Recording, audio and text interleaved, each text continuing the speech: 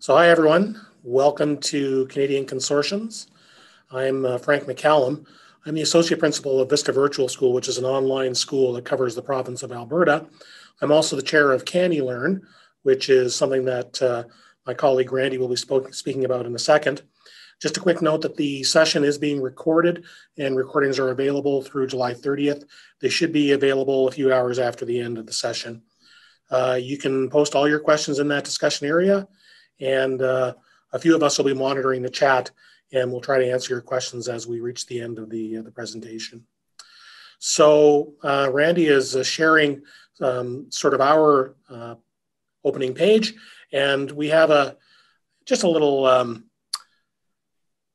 motivator to get you thinking as we move on to the next slide.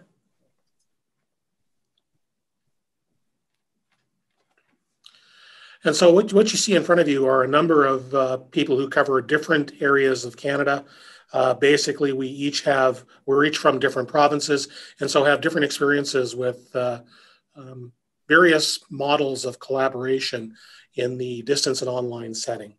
And we'll hopefully answer some of your questions or give you some ideas, or you'll give us ideas to take back. But to kind of start off, we should talk about, I've mentioned CANeLearn here. I'd like to hand it over to Randy to talk about what CANeLearn is and who we are as an organization in the country. Sure, thanks. Before we do that, maybe why don't we just go around the room a little bit. For those of you that are in the audience, if you go over to the polls, you'll see there's a couple of questions there that you can take your time in terms of providing some answers, but takeaways, just so it keeps us focused on what it is that we want to do. So I'm Randy LaBonte, and I'm the CEO of CANeLearn, although we tend to be a very small organization, working collaboratively and collectively together. So we are a consortium, which is, I guess, part of why we're together, and looking forward to describing and discussing with you a little bit more about some other consortiums. But might be Michael, Todd, Bruce, and then Michael Barbour maybe can do some quick introductions. So who's who in the room? All right, I'll start off here. I guess we'll go from east to west for a change. Hi, I'm Michael Canuel. I'm the CEO of Learn. Learn is a nonprofit educational organization located in the province of Quebec. And I'm right now coming to you from just north of Montreal, where the temperature is a humidex factor about 105 degrees Fahrenheit. Hot. Thank you, Michael. Thank you, Randy. My name is Todd Pottle. I'm an administrator, high school administrator here in Ontario, but I'm on secondment as the executive director of the Ontario e-learning consortium. We're a consortium of 35 school boards here in Ontario that share courses, share students. I'll talk a little more about that later, how we're organized and how we operate. Not originally from Ontario, though, originally from the great province of Newfoundland. And if you've never had a chance to visit, I hope that you do. Bruce? I'm Bruce Weitzel. I'm the executive director of the Western Canadian Learning Network. We are a consortium of just over 70 school divisions across Western Canada, and we focus our attentions on building tools for schools working online and in blended situations, in particular the digital media and course media required for K-12 education.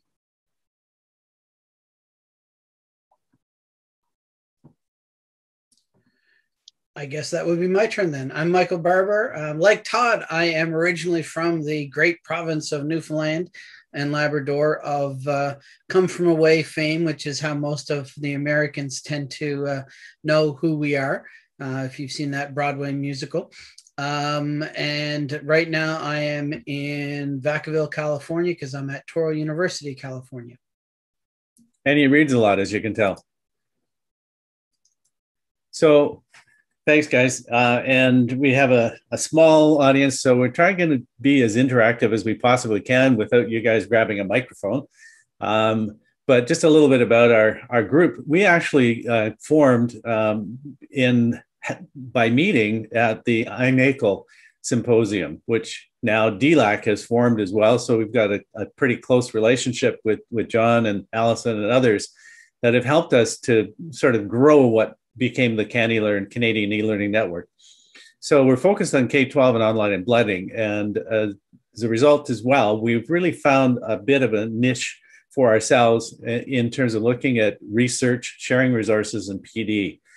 We continue to try to come together annually, but we also support a lot of the provincial activities. So CANeLearn is a bit distributed in that sense. And we've really tried to take an active role, particularly with the policy changes and some announcements, but also in pandemic, to ensure that accurate and well understood theories, knowledge, and expectations around what really entails e-learning or online learning is clearly communicated, because a lot of misconceptions and notions are part of that. Do want to apologize. I forgot to say that unfortunately, Brian Carpenter is not available, both as well as Joelle Nagel. Joelle Nagel is later in the agenda program on the Wednesday, I think it is, as well. So get a chance to meet her then. So we've been together. We are very much an organization of the volunteerism, shall we say. So we started way back in 2008. We can trace it back.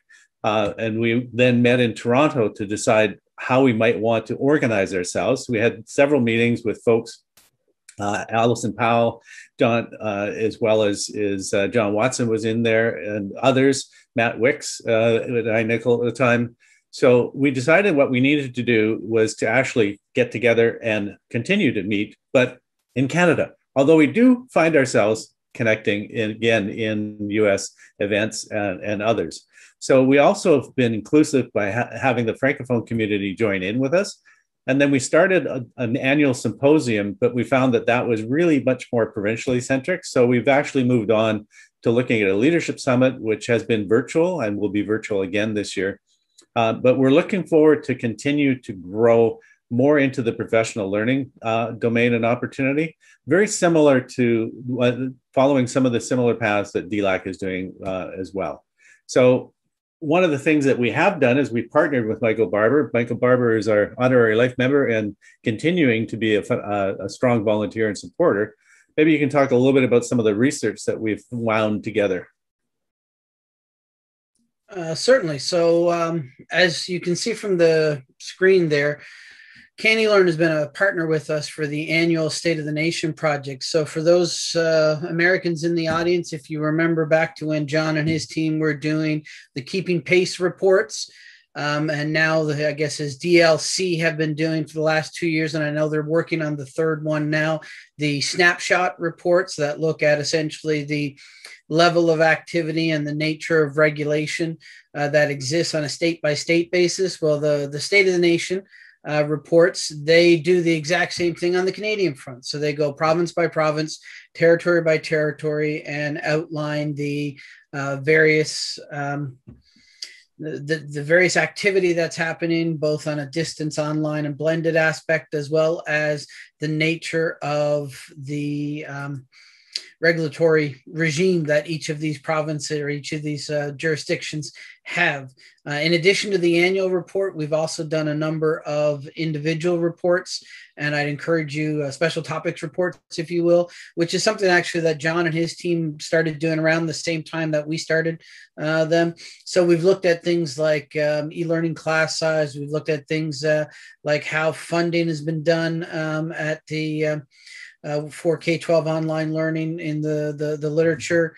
The most recent one, which seems to be our most popular one thus far, looks at the differentiation between online learning, emergency remote learning, and remote learning, as we've been trying to take apart some of the things that have happened in the pandemic. And if you haven't seen that one, it's probably the one I would recommend the most. If you go to that website, just click on research reports, and all the special topic ones are at the bottom there. I think that's about it, Randy. I don't know if there's a remote learning one coming up next.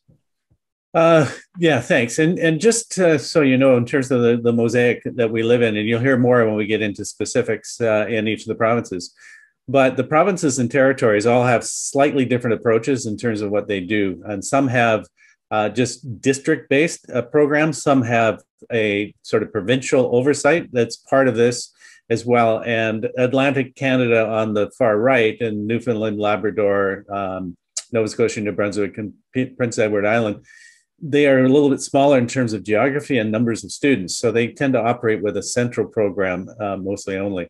And you'll hear a little bit from Todd, because Ontario, being the most populated province, which is dead center and just below the Hudson's Bay and James Bay area, has variations, again, based on geography, based on past history. So that's a little bit of the context that we're looking in for us now. So in terms of where Michael had mentioned the different reports, so you can find them all on our CANeLearn Research Project site that's there. And there's some interesting ones that might give you a little bit more of a sense in terms of what's happened with us. So we're going to start in the West. So we started introductions from the East to the West. Now we're going to start in the West, and we'll start with Bruce to give us an overview about a consortium for the Western Canadian Learning Network. And Frank, I apologize, I'm taking over hosting, so I'll stop. All right. Bruce, the floor is yours. Thanks very much, Randy and Frank. And I'll just give you a bit of background on the Western Canadian Learning Network. We were established out of an organization known as Cool School. Cool School started in the, I guess it would be the late 80s, and was developing basic materials predominantly on a paper format initially, and then it went to a digital format. It was passed over to our local provincial government. They tried a couple of approaches to things. Things fell apart and their vacuum was created. So in 2006, myself and a co-founder in Kelowna in the Okanagan Valley approached our superintendents and expressed a need to develop some kind of a consortium model again in British Columbia. And we were established as, at that time, British Columbia Learning Network. Effectively, it was set up to establish the digital media, the learning media for students. And at that time, we were focused on the grade 10, 11, and 12 curriculum in British Columbia only. It soon grew to approximately 20 school districts, and we began to develop larger databases and learning object repositories for online learning, again, strictly in British Columbia. Finally, in around 2015, we expanded our operations across Western Canada on the invitation of various school divisions in British Columbia, in the Yukon, Northwest Territories, and in Alberta. And this year, things blew wide open with COVID, and we were getting calls from all across Canada, but we limited our scope to Western Canada, simply for management purposes and the fact that each province in BC has different curriculum, and trying to manage all of those elements are quite a challenge. You can see some of the member districts within our core group. This is a fraction of who we currently serve, but effectively some of the largest school districts in British Columbia and some of the largest programs in Saskatchewan and Manitoba as well, and some large ones in Alberta. Effectively, the consortium was established so that school districts could pool their finances and leverage their expenses. So by investing $5,000 or $10,000 in a year, they would receive the equivalent of 200 this year, about 400,000 in development going out the door, and constant renewal of the resources as well. I think the key to our growth has been the fact that we're an organic organization. We work directly with our teachers and administrators in the schools on practical solutions for online learning. And so our regular meetings and surveys out to our teachers and administrators, school administrators, really asking for input into development goals and directions. And as a consortium, everybody owns the elements that we develop, as long as they're members of the consortium. This year's goals, based on input from surveys related to the LOR, Learning Object Repository, and LTI updates, working on catching up some of the massive growth we've had in the last 2 to 3 years. And we evolved into K-3 resources this year as well. And that's a direct result of COVID requests. Prior to this year, we were only organized down to grade 4, and the K-3 resources were in huge demand as emergency remote learning took hold across the country. And particularly amongst some of the newer members that were really seeing some major impact of COVID in parts of Canada. I think one of the things that we also do in a fairly significant way is we customize our work. So we work with local jurisdictions to do curriculum mapping to make sure it fits their needs. And of course, we're also hiring teachers from each of the individual provinces and technicians to focus in on the needs locally within a provincial curriculum mandate. We also add, or we create partnerships with organizations that add value to membership. So if there are a need for a particular type of curriculum or something that we can't provide or we're not expert at, we will reach out to particular partner organizations and negotiate special rates for membership. In particular, you can see a slide a little bit later on that speaks to that. We also try to focus on maintaining affordability for all. We're not profit focused. So we do provide support for the smallest programs and smallest districts. I think our smallest group, to my knowledge right now, is about 30 FTE equivalent students, which equates to about 200 courses a year. And so we provide discounts to make sure that that's affordable for them too. Basically, when you buy a membership into the Learning Network, it's all in. You get everything that we have available to provide for your program and services.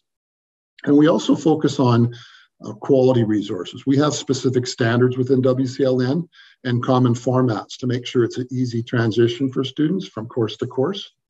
And how do we control it? Oh, sorry, there's a question coming in about quality control. How do we control it? We vet everything.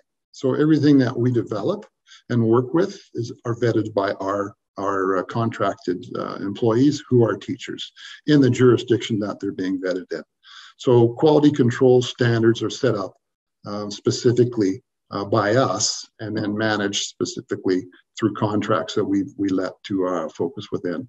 We also have the ability to modify curriculum instantly. So if we get a call tomorrow that someone's discovered a glitch in the curriculum or the digital media, we can resolve a solution within about 24 hours, which is quite helpful. And of course, the LTI functionality has been a key to that process. And then finally, I guess, because we own all of our original content, we are able to adjust and evolve what we do regularly. We are not beholden to any provincial government, which is key. Therefore, we're not caught into politics of the day as they swing between various governments. We work closely with local bureaucrats. We work closely with government representatives, but we maintain our funding model through the schools and their districts who have a little more appetite to make it work for their teachers and their programs.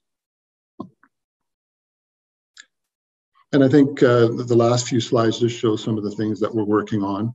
You can keep flipping through, Randy, I think, and showing some of the things that we've done. We've built a game generator software so that teachers can actually take it and it'll walk them through questions and support and elements that they can actually build their own. So these are all built by teachers, practicing teachers. The inquiry projects, we hire various professional groups that are expert in inquiry development, and these have become some of our most popular elements within our curriculum, K through 12. And here's some of the folks that we're working with currently. And some of them you may have heard of. Dave Weiss has worked with New York state jurisdictions, and the TC Squared is out of UBC in Vancouver. So again, very, very much about trying to tie back to grassroots folks that are experts in their area. Teresa, in terms of science and medicine circles. And we're working more closely with Aboriginal communities now to zero in some of their curriculum focused more locally on their needs. And then this year, actually, this number will double. We're actually spending a lot of dollars right now on video tutorials to give instant feedback to students. So once they've completed an element, a learning activity, and they may have discovered some errors within their assessment, they can actually see where they went wrong right away and practice if they need to. So it's a form of reinforced mastery learning and highly popular with teachers across the network. We have massive test banks. Of course, testing isn't as predominant in our practice as it used to be, but we're in I think 10,000 on a little on the light side, as these slides are a little old, but I think we're closer to 20,000 elements across all curriculums. And that allows us to generate unique tests for each student, as opposed to those that may try to cheat off of a friend who's taking the same course at the same time, and their assessments are different. So it eliminates a lot of the attempted fraud that can occur if you're not careful online. And then finally, a big focus on blended learning. For the last 6-8 years, we really shifted a lot of our work to ensure that our resources work with the classroom teachers as well, who are choosing to go down a blended path. And of course, highly successful with emergency remote learning as well. A lot of different elements in there that are zeroed in on blended teachers and obviously developed with their support. Some of our partners currently, and again, we have developed some software, significant software. One of our elements is a management tool that works with any LMS for onboarding and assessment and reporting back to parents, and has live portals for parents to be able to view what's going on with their student at any given time. And I know there are other elements out there. The difference here is we own it, so we can customize it based on the needs of our membership. And finally, we have regular meetings with our teachers, face-to-face meetings when possible. And we focus in on the core elements, and some of these folks are our leaders, and they help guide us towards our final product. Actually, no such thing as a final product, because we're constantly improving and evolving it. These are all practicing teachers in the field across the provinces. And just some speaking notes that I've been speaking to.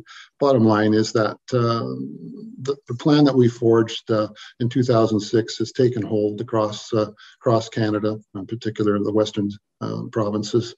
And it really is replicable, providing that you focus on the organics and make sure that the teachers are in the mix, and we can grow ultimately the value of this for membership as long as folks choose to support it. Thank you. Thanks, Bruce. And Brian Carpenter was going to speak to a little bit in terms of what's going on in professional pieces. But what's interesting is again, there's a bit of an opportunity because Western Canadian Learning Network really focuses on curriculum. CannyLearn, as a partner in with BC and Western Canada, stays away, and we do stay away from curriculum, focusing on PD and research in that area. There's a bit of an overlap, but together, in sort of a mishmash or remix, if you like, of a number of different groups. Two of them teacher-led, one of them administrator-led, the other independent school or private schools, as the case may be, as the other term, but in BC they're called independent schools, come together collectively for an annual event, which again consolidates the field, allows for interactions and exchanges, as well as, and our corporate education partners as well are part of that whole mix. So while not technically a consortium, it is a very much collaborative kind of opening and structure. And my own takeaway from BC, Bruce, back in the early days, was when the online schools were first made available in policy and legislation in British Columbia, it was kind of like Tijuana market time, because the course funding followed the student. And so because of that, a lot of the schools believed they were competing with others, and they didn't want students to go to the other school and they'll take the money from the ministry. And so it was a bit of a gong show to start with. But at the end, everyone sort of came together in a collaborative structure, which was fascinating to watch that evolution, but that it still has continued, including with the public and the independents, who often are looking to enroll the same students. So it's a bit of an understatement about some collaboration, and I probably have rose-colored glasses on for that. No, that's pretty accurate. I think we coined the term coopetition in the province of British Columbia, because we started off competing and recognized that we were stronger together in all elements. And this is where conference and the consortium grew from. But I mean, that's essentially what's happening in Alberta, is that we're just getting into that phase that you're talking about. So, I mean, consider this the Canadian geography lesson. If you go east from British Columbia, you're going to get into Alberta. And in Alberta, what we've had happening, if we can move on to the next slide, Randy, is a sea change in how distance education is funded and structured in the province. And that's going to have a ripple effect in terms of our collaborations. So there's been a lot of back and forth around how these collaborations and consortia have worked in Alberta, but the key driver is that they've always been driven by individuals, students, teachers, or schools that have a desire to make connections with others. It's never really been a push from a more systemic level, in part because there's always been a central hub provider of distance resources and services, and that was funded by our Department of Education. Well, they made a decision to close that, and while it may seem odd to do that in the middle of a pandemic, that decision was made some time ago and is simply being carried through. And what's happened instead is the government has chosen to fund individual school jurisdictions to establish or set up their own schools, as well as independent and private schools. So in many ways, we are now in a position that British Columbia was X or Y number of years ago. And the big question is what's going to come about in terms of the collaborations or consortia. Already what I'm seeing in some of the social spaces, the social media spaces, is this notion that there is competition. That is certainly the feeling at a lot of school division offices, is that this online school is going to be competing with that online school. So these informal collaborations and consortia that have been happening, they've been kind of rising, then falling, rising, then falling, depending on the interest of the individual school or teacher. At first blush, it seems like those things are going to be sidelined for a while. I feel like we're going to be heading into the same situation that Randy mentioned with regards to British Columbia. There's going to be this notion of competition for some time, and then it's going to, as Bruce said, get into the, what was it, cooperation or cooperation, whatever that term was you used. I think that's where we're heading, but I feel like for the next year or two, we are going to be in a very interesting siloed space in Alberta. Now, the province next to us is Saskatchewan. And the big issue that they're running into, because their representative wasn't able to join us, is simply that they're modeling between the emergency remote learning because of the pandemic and the more systemic distance education. So they really need to land on what model they're going to have based on their enrollments. So in terms of what they're doing, obviously they're going to be trying to build on what they've learned from this sudden influx of online students, but they're not entirely sure if that's a sustainable set of online students or if this is pandemic-only online students. So I don't want to give them short shrift, but I want to move to Ontario because Ontario is a big place. Todd?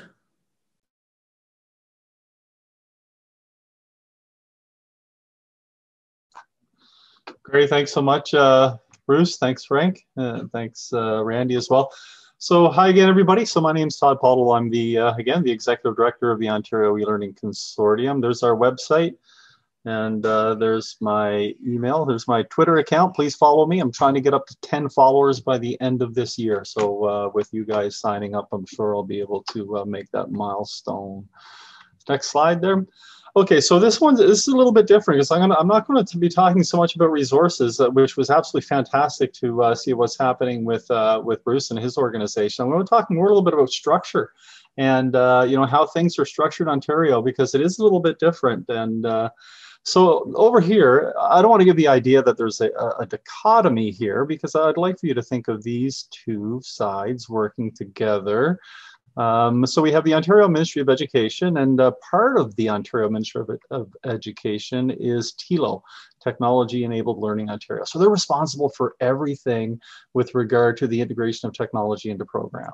And a part of that is full-blown e-learning. Okay. Oh, you want to go back a slide there? Thank you. And they have a manager, education officers, and they work directly with school boards, and they also fund what's called a TELT contact. So every single school board, 72 of them in Ontario, 31 of them public boards, 29 of them Catholic boards, and then 12 of them are French boards. They all are provided with a TELC contact, technology-enabled learning and teaching contact. And I was one of those people many, many years ago before I went into admin. So the ministry side here, they provide the provincial LMS, learning management system, or virtual learning environment, whichever you like to use. And so licensed for every school, every student throughout Ontario is Brightspace's D2L. That's integrated with our various SIS systems, such as Trillium, Maplewood, Power School now, and Aspen, which is becoming very popular.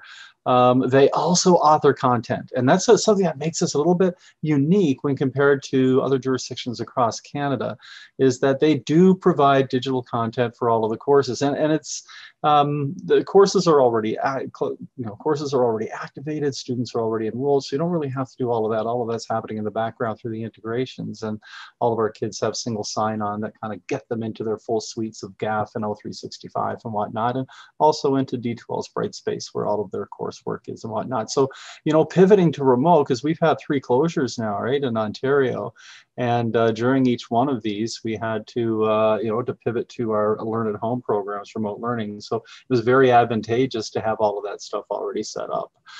So then we have, so here's us over here. But again, I can't emphasize enough, don't see this as being separate, even though it would appear that way, because we are actually employees of schools. I'm still an administrator with a Ontario school board, but I'm seconded into this position. So, and this is the way the e-learning consortia works. So we have the OELC, which is the largest, the one that I'm the executive director of.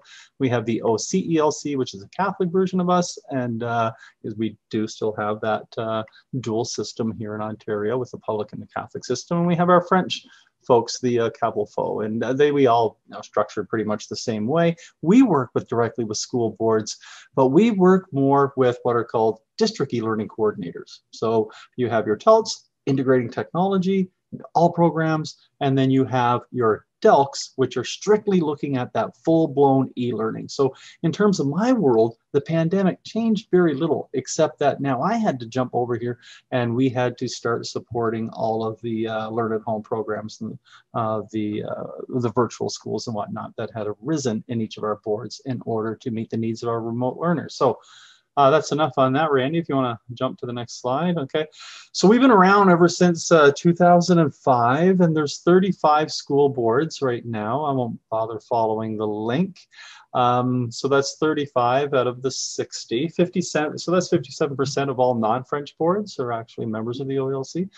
It's optional, right? It's optional for boards. Some boards are like a really large board like Toronto or York may be able to or feel that they're able to provide enough e-learning courses to meet the needs of all of their students. And if you can do that, great. Maybe, you don't need a consortium as much, but there's some peripheral benefits of consortium I'll talk about in a second.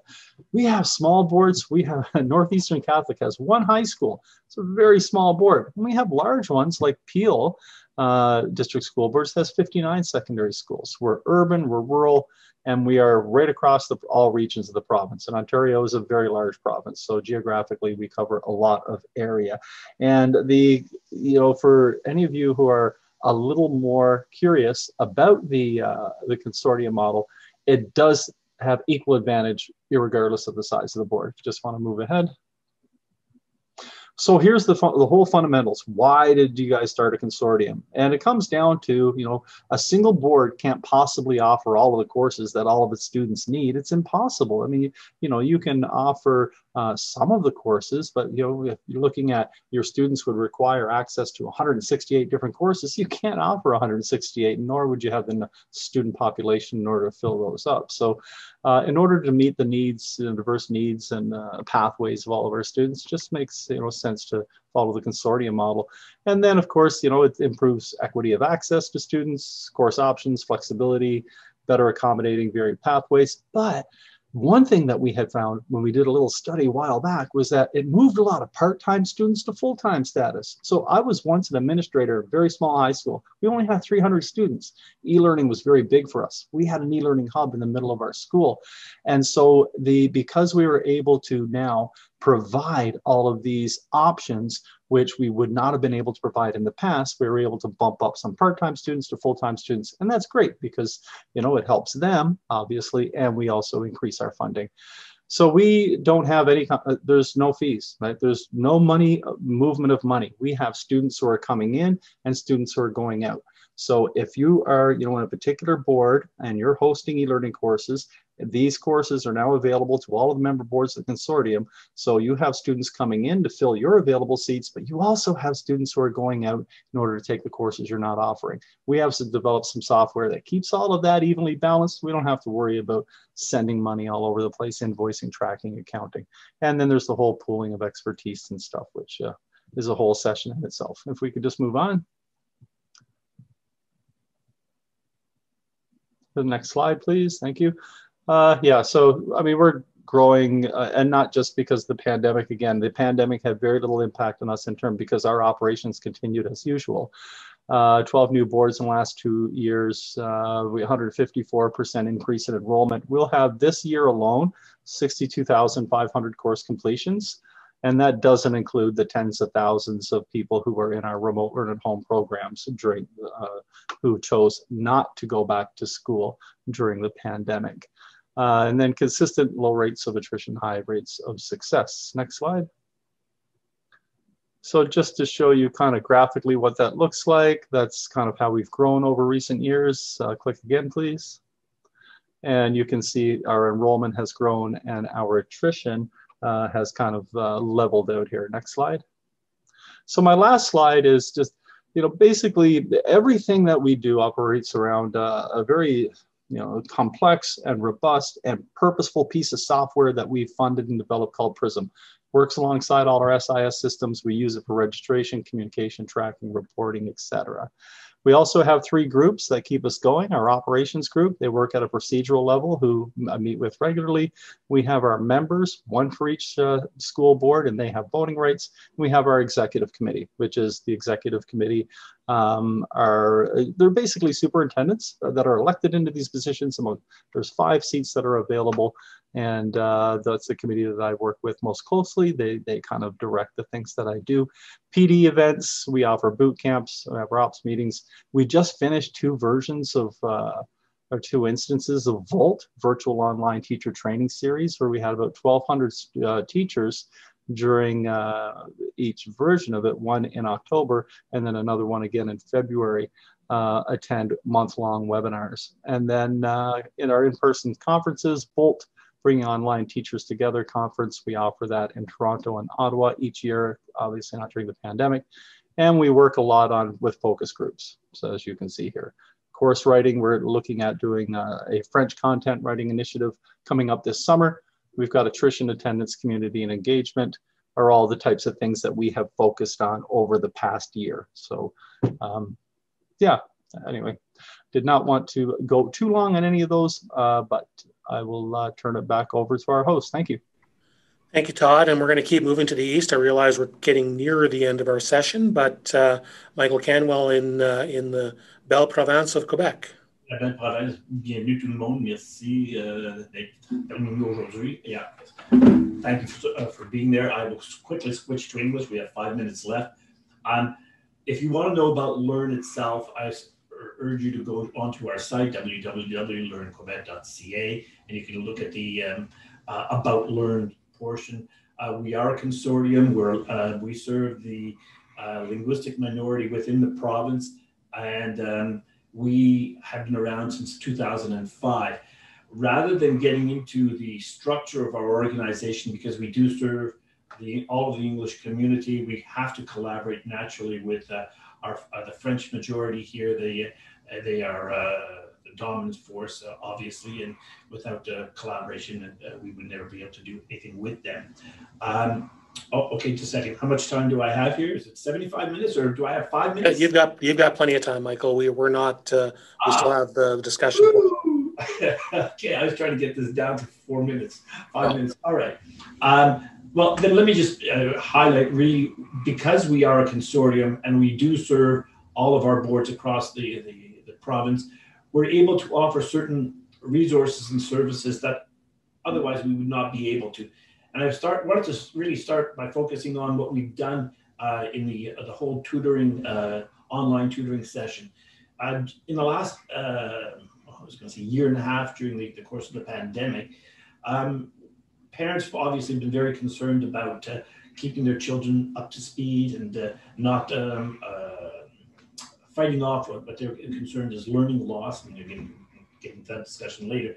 But that was a major preoccupation with parents. And so we opened this up and put a lot of our focus on really serving that particular community. And we've actually, this year alone, served tens of thousands of students across the province and doing it.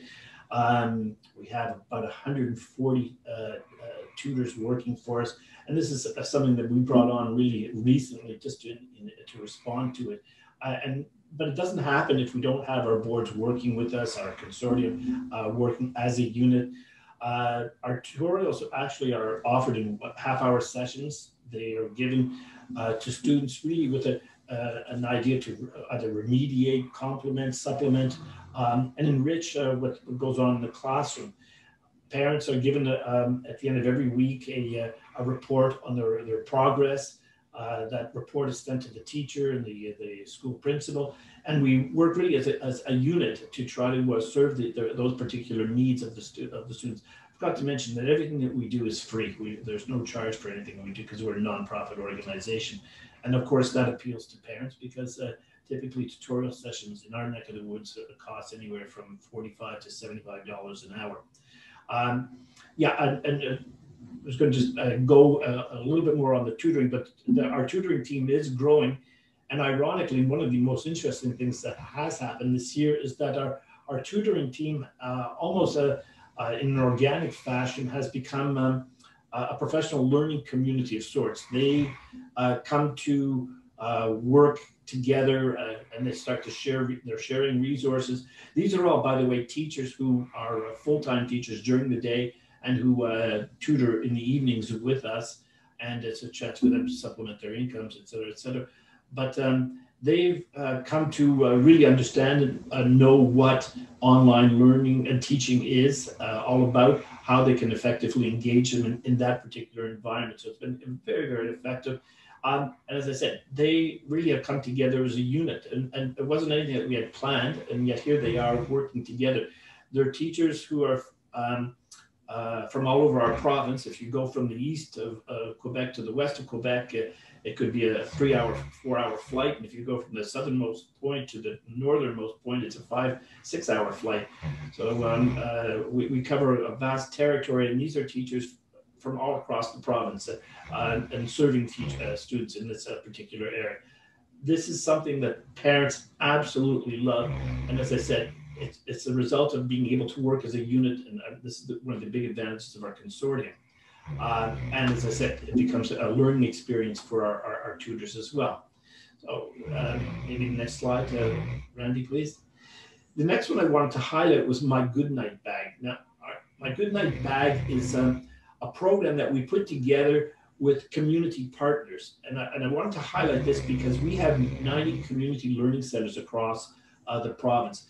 These are schools that have partnered with community agents, organizations, in order to offer a wide variety of services and resources. We've always felt that the problem when we look at schools is that it's considered almost like a building. It's 4 walls. Our community learning centers really expand that whole thought, that notion that we really go beyond 4 walls. The world is the area in which our students can learn, and our community is welcome to come into it. So the Goodnight Bag was really an opportunity for our parents within the community to come into the schools, to work with agents and teachers and specialists in the field of early childhood literacy, and to really allow students, children really more in this case, an opportunity to develop some of those skills that will prepare them for school. Once again, I wanted to highlight that this is an initiative that brings together external partners with parents, with teachers, with school administrators, and we do this across all of our school boards and all of the districts. It's again one of the strengths and the advantages of working as a consortium. Next slide, please. The other thing that we do, and I should highlight this, is that we do probably more professional learning and offer more professional learning sessions to our teachers than any other organization across our province. I think this year we'll have done more than 10, well, I forget how many exactly, but thousands of sessions with educators, and we provide them an opportunity to really learn things hands-on. We've been driven by a curriculum since 1999 that's competency-driven, that's really focused on experiential project-based learning. And we struggled a little bit with that, to be honest with you. But we continue to offer sessions where teachers are actually involved in, as we mentioned it here, hands-on learning.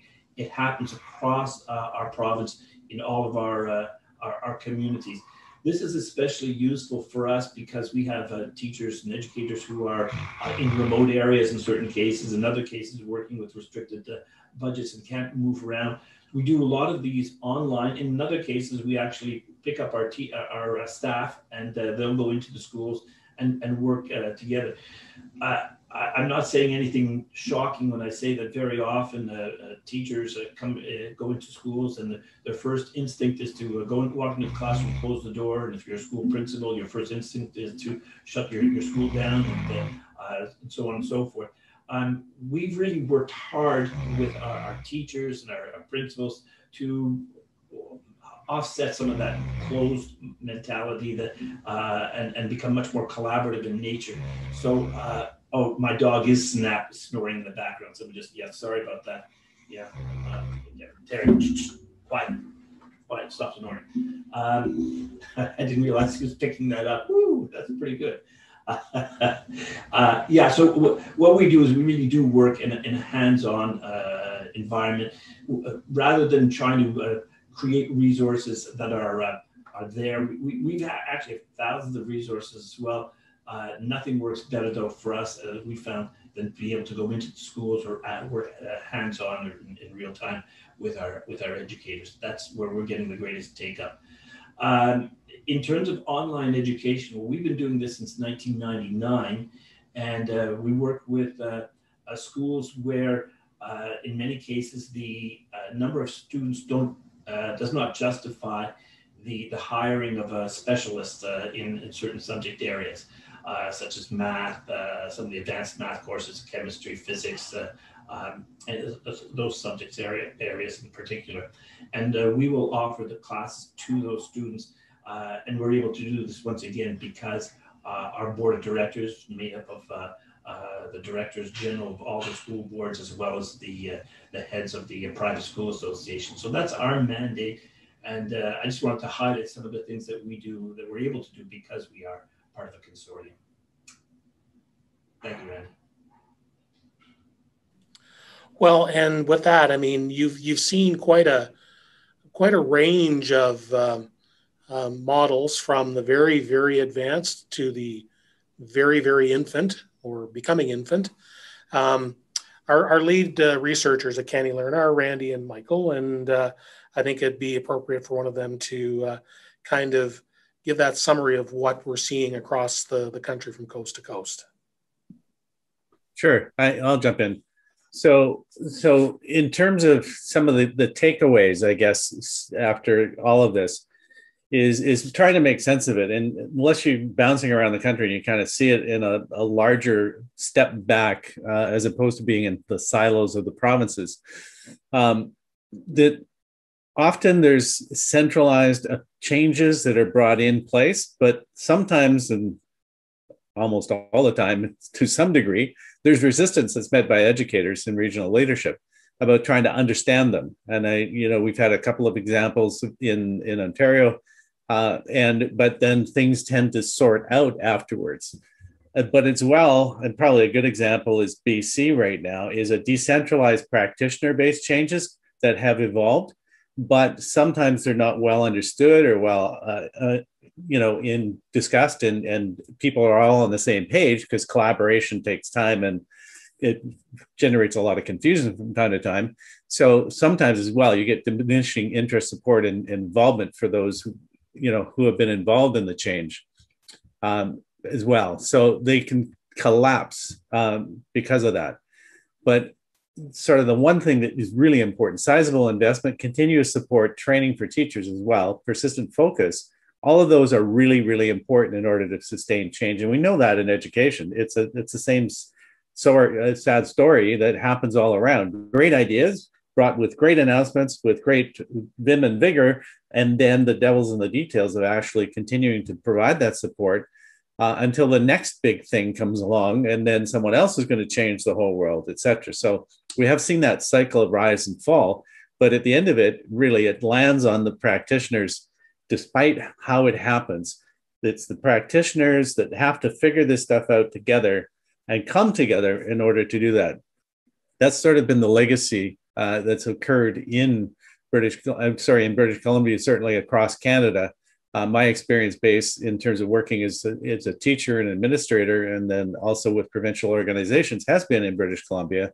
And I see lots of ebbs and tides over my 35, 40 years in being involved with that. So Michael, Barbour, do you have any comments or comparisons maybe that trigger from your mind with regards to similar experiences in the US and what the differences are? Not specifically, no. I mean, I'm looking at our audience and, the 6 or 7 folks that have been joining us and some of the polls that we've had. It seems most folks are just sort of interested in how things are rolling out in Canada. I've been following along with the chat, and other than a couple of specific questions we've had along the way, they've been a relatively quiet group in the chat. So I'm not sure where we want to take ourselves at this stage. Well, unfortunately, because we would open up the mic and have a very large, roundtable kind of discussion, but we unfortunately couldn't get the switch from the panel model to just an open meeting model, which we tend to flourish in, because that's really kind of how we roll in the country, but also how we roll as CANeLearn, just more of a collaborative discussion. So if you want to pop any quick questions that do come to mind along there. To me, actually, Randy, I think I've just turned them all on so that I hit the button to see if it was allowed, and it seems like I've permitted them all to talk. So I don't know if they're in Zoom or not, but at least in the Zoom function, we'll see. Yeah. Grab the mic if you got it. My guess is they're watching this in Passable, so they probably don't even see that I've done that. So there is a link to launch in the Zoom app. If you want to get into a discussion with us, launch in Zoom app right below the screen. I did that in the main session before I jumped into ours as well. I see Robert has his mic activated. Ooh. Hi, Robert, can you hear us? Oh. Yeah, I just see. I don't know that the app is actually connecting because Passable controls it, so that might be the issue. Yeah, that's with that. So regardless, I mean, there is an avenue if you have any questions or things that have cropped up, or if you want more detail on any of these particular places, models, ideas. If there's anything that we haven't expanded on, or more importantly, because I don't get to see the poll results, is there anything that we haven't given you that you really wanted? Yeah, because when we were planning this out, we all were under the impression that we'd be in the meeting format here. So that has limited our ability to interact with you guys the way in which we were hoping to be able to do. Yeah, so we're still in the webinar Zoom piece, and Passable grabs different components and manages them within its own environment for this. So even though talking is permitted, I don't know that it's necessarily going to work.